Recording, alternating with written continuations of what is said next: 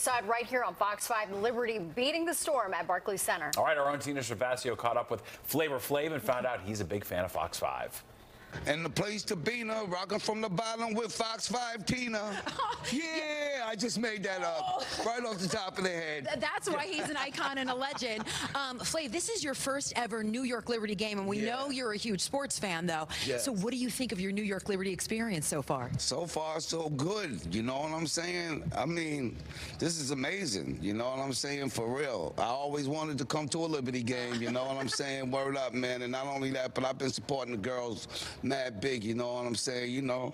Come on. Y'all see what I'm wearing? Got Stewie's jersey on. Come on, that's right. I'm wearing Brianna's jersey right now. You know what I'm saying? And I got a Nesco. Yo Nesco. Yeah, I got your Nesco's jersey at the crib.